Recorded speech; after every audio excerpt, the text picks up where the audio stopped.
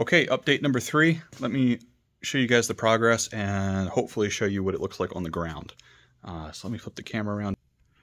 Okay, very good. So the Mark 7 GTI subframe has the front trailing arm mounts.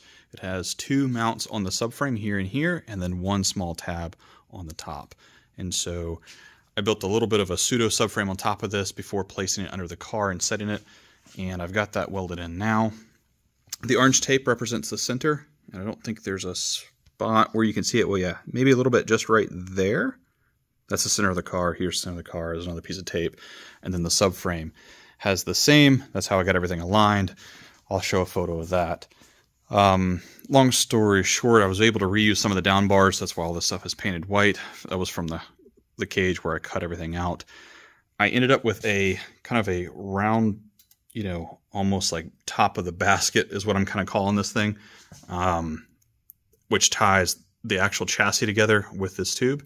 And then I had built this rectangular box, added some studs. I'm using 5/8 bolts, which are very, very close to the metric size. And then there's 4 tubes now, but there's a pile of other tubes that still need to come in. So this just gets the thing kind of sitting in the car, squared up, and you know it'll carry a little bit of a load. So I'll jump in here very quickly. Was able to kind of like clean off all the other down bars and whatnot that I had before.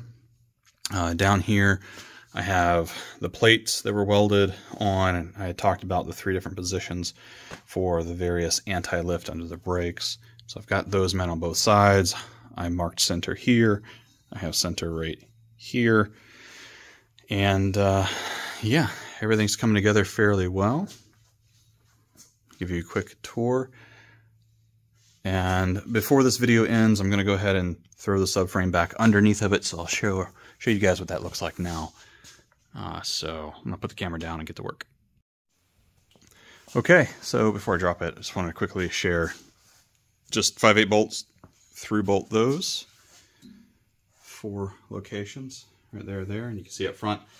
Those tabs are left a little long. I'm going to trim up these right here. And I've got more tubage and all that fun stuff to add. So they're rough cut in right now. All right, let's get this thing on the ground and show what it looks like. Okay, so here it is. This is about the right height. I've got to cut and trim this fender a bit more to actually get the bump, but at least it clears the wheels right now. I believe that has good geometry for the rear. And the front is really what is limiting it because of the front control arms. So here's a bit more of a review on the inside. Yeah. So I think it's looking pretty good. I like how, you know, feature wing or something like that can be bolted or just welded right onto that tube. There is some additional bracing on the inside, and I do believe the fuel cell is best served in that area, that void up front. Yeah. So that's a 255 front, 235 rear. The pinch welds will end up being about 6.5 inches off the floor. The front control arms are about parallel, which is limiting my geometry across the board. I can't go any lower unless I were to raise the front subframe up. I am going to look at some white line extended ball joints for the front. That'll give me a little bit more roll center stiffness and things like that. But yeah, I think it looks good. Let me see if it looks better. The view of the camera is in the fisheye, so it kind of construes everything a little bit. But let me step back a little so you guys can see the whole thing. Yeah, it's a big tire for the front of that car, but I think with enough hacking, I can make it fit. Pretty happy with it. I think it looks good. So that's the easy part of the Mark 7 rear subframe install.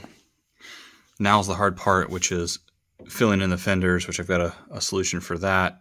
Next video, I might talk about the brake package that I went with on the rear, trying to keep it economical and sized appropriately. I'm also going to add some ballast in the rear to simulate fuel. I'm going to add some ballast in the front to simulate myself. and we're going to corner weight it. So that's going to help me pick out spring rates for the rear, spring rates maybe for the front, figure out where my roughly my center of gravity is, I hope. And that'll also help with potentially aero discussions and things like that. So here we are. Cool.